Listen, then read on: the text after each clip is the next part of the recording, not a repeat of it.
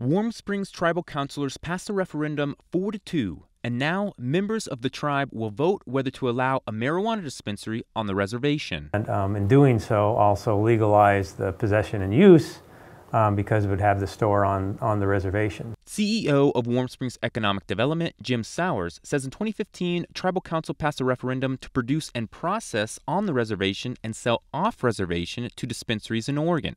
Now they're ready to sell their product at home. We would also like to be able to sell the product through our own store on the reservation, and that provides us a more vertically integrated business, makes the business more profitable, therefore we can give more dividends to the tribe, creates more employment for the community.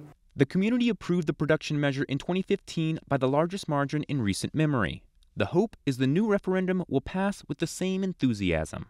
I see it works on the outside, and it's not really hurting anything, so I don't think it'll be any different here. Majority of people want it. I just hope it works out well. Though some are curious where the money from the dispensaries will go. I haven't heard any plans on what they actually plan on doing with the money they make from it.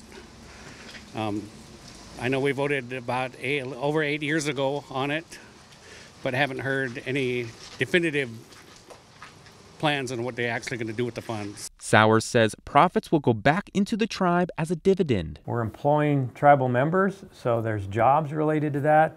And then in the world of retail, again, it's a new thing that there's taxes.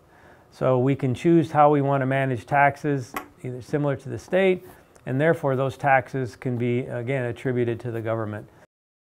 Steele Haugen, Central Oregon Daily News.